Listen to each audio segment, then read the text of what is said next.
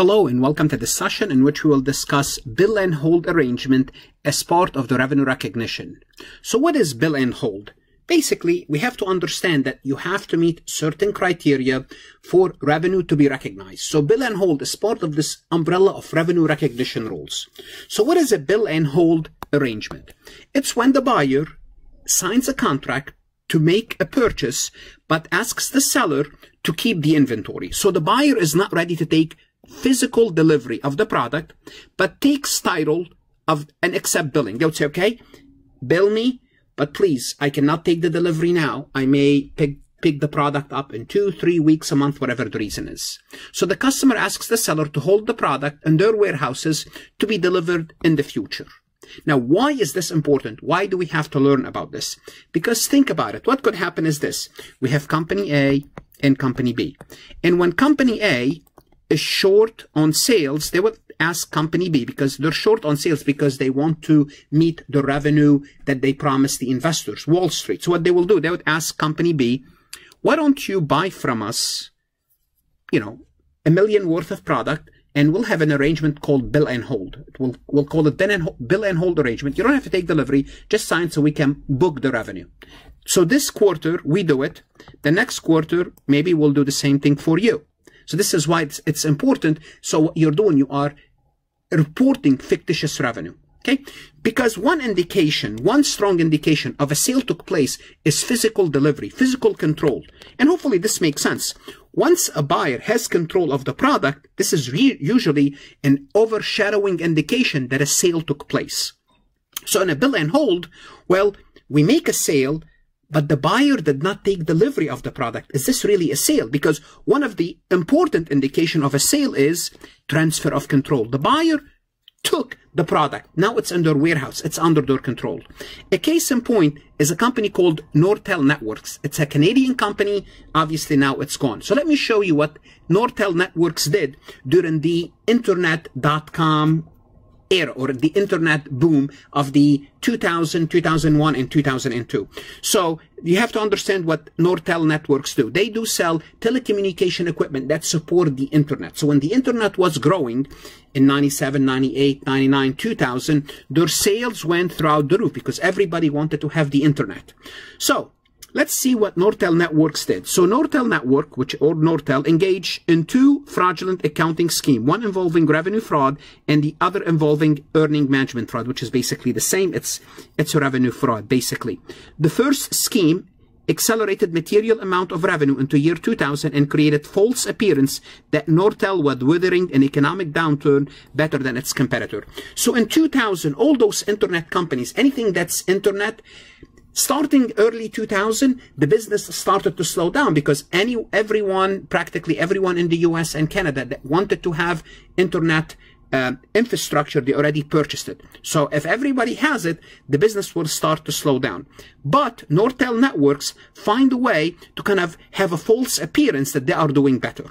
So the fraud took two forms. In November of 2000, Nortel altered its revenue recognition policies to accelerate into 2000 revenue, particularly revenue of its optical internet business. This is their major business, as needed to meet its quarterly and annual revenue guidance and to hide at the same time worsening condition of its business.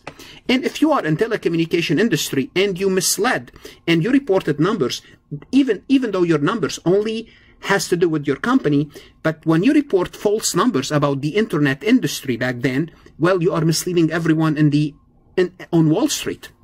So here's what they did. Bill and hold transaction were the center of the scheme. So US GAAP permits a company to recognize revenue prior to the delivery of a product if the transaction meets specific criteria, which we look at these specific criteria on the next slide. But the point I'm trying to make is this, just to show you how things happened. In the second quarter of 2000, so in the second quarter, they banned the use of bill and hold transaction company-wide. So they told all their divisions, we don't book revenue under a bill and hold transaction. But notice here, after its revenue fell significantly short of expectation in the third quarter, so a quarter later, they reintroduced bill and hold transaction to do what? To increase sales.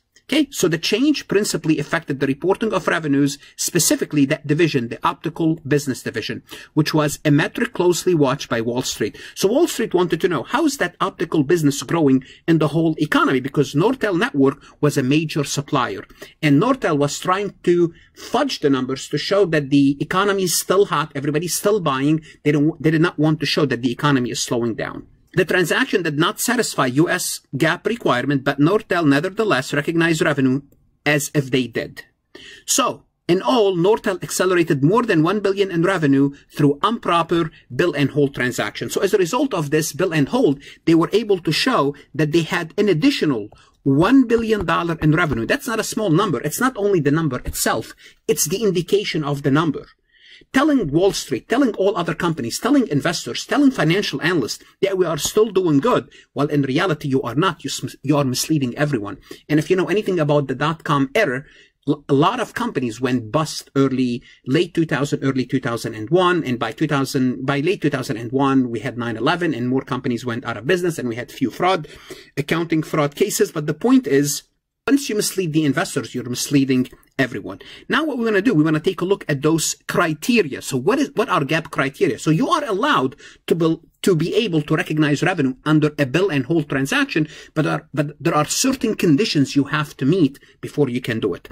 Before we look at those conditions, I would like to remind you, whether you are a student or a CPA candidate, to take a look at my website, farhatlectures.com. I don't replace your CPA review course. I don't replace your accounting course. My motto is helping, saving CPA candidate and accounting student one at a time. How? By providing you resources such as lectures, multiple choice, true, false. That's going to help you reinforce the concept. So after you watch the lectures, well, practice multiple choice. Go to my website. If you're a CPA candidate, my material is aligned with your Becker, Roger, Wiley, Gleam, Miles. I provide you 1,500 previously released AI CPA questions with detailed solution. If you have not connected with me on LinkedIn, please do so. Take a look at my LinkedIn recommendation. Like this recording, share it with others. It helped me tremendously. Connect with me on Instagram, Facebook, Twitter, and Reddit. So let's see when to recognize revenue for a bill and hold transaction. So let's look at some of the conditions, and most of them I believe should make sense, but let's take a look at them to make sure if you have a bill and hold, you can recognize the revenue. 1. The agreement must make business sense. So if you have an agreement with another company, the agreement must make business sense. You have to explain why you are holding the inventory. There should be a good reason. A good reason will be, for example, I don't have place in my warehouse, but I need to make the purchase because maybe I don't have enough employee in my warehouse. I don't have enough space. I'm having some supply chain issues. So please, I need to buy this inventory, but hold it for me. This is a good reason, or something that make business sense. So you have to have a reason, and the reason cannot be, well, I will do it for you this quarter, so you can improve your revenue. Next quarter, we'll do bill and hold, and I will assume I am the buyer. You can't do that. Okay. 2, the seller must segregate the product from other inventory belonging to the seller. So if you sold something and it's a bill and hold transaction, put that inventory away someplace in your warehouse where it's clearly marked. That's it. You cannot touch it. It's separate than your inventory. It must be segregated. But that's not a problem. That's not a problem, because as long as you keep it separately, it's fine.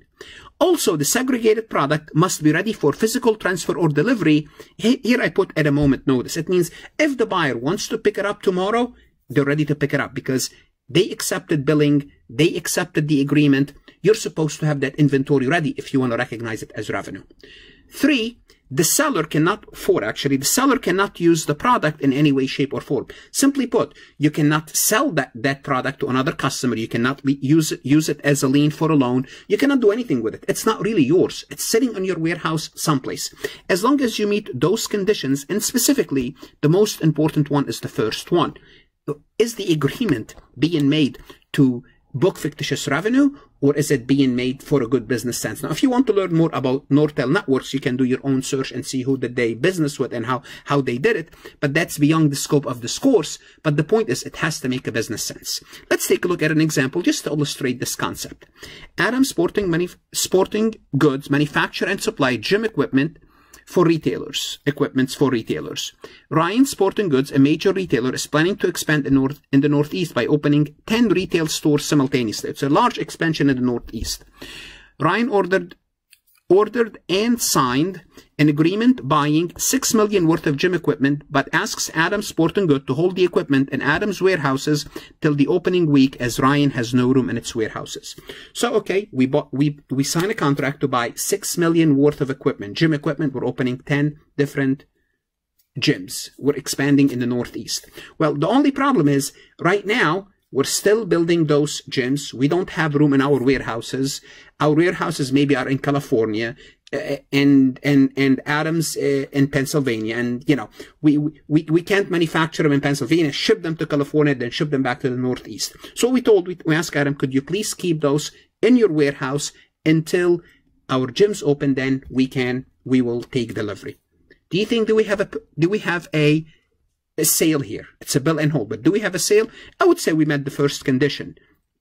It makes business sense. That's why they want you to hold on the inventory, because they don't have a room for it. But you can tell they are investing in land. They are building the property for the gym. Therefore, there's a good business sense. There's a commercial substance. We have a sale. Well, Adams will make sure to segregate the product. So therefore, they just physically segregate the product, ready for shipment whenever Ryan wants them, and Adam cannot use the product in any way. Sell it to another customer, put it up as a lien, so on and so forth. If Adams can meet those conditions, then Adam can book account receivable $6 million, sales $6 million. We have a sale. If not, then we also have to do cost of goods sold and credit inventory, whatever the amount. Let's put it $2 million. Okay, I just made it up. Okay, just to kind of complete the transaction. So under those circumstances, Adam will have a sale, although it's a bill and hold transaction. But let's change the scenario a little bit and assume that Ryan wants to meet. Let's assume Adams wants to report an additional $6 million of earnings. Contacted Ryan, said, look, why don't we have a bill and hold arrangement where let's just sign the contract. You don't have to take delivery. Then maybe 2 months later, we'll cancel the contract and nothing will be done, basically. Then under those circumstances, Adam is trying to increase their revenue by $6 million. That's what they're trying to do. They're not really making an actual sale. Therefore, they should not be able to book the sale. And this is what Nortel Networks did. Try to recognize revenues under bill and hold arrangement when that bill and hold arrangement wasn't really a true sale. What should you do now? Go to farhatlectures.com, work MCQs, look at other resources to reinforce the concept of revenue recognition. Revenue recognition is important whether you are an intermediate accounting student or a CPA candidate. Invest in your accounting education. Invest in your certification. The CPA is worth it. Good luck, study hard, and of course, stay safe.